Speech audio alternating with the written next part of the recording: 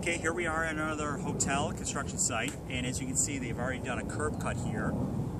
The hotel is under construction in the back, and this will eventually serve as an entrance and exit to the hotel. Right now, and you can kind of come this direction, and you'll see they're starting to put down the pavement areas, which is poured concrete on this particular site.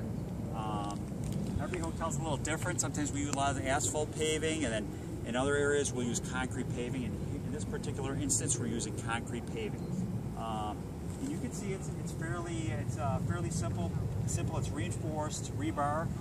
This is already laid out on the ground, and as they pour the concrete in here, they'll lift this up.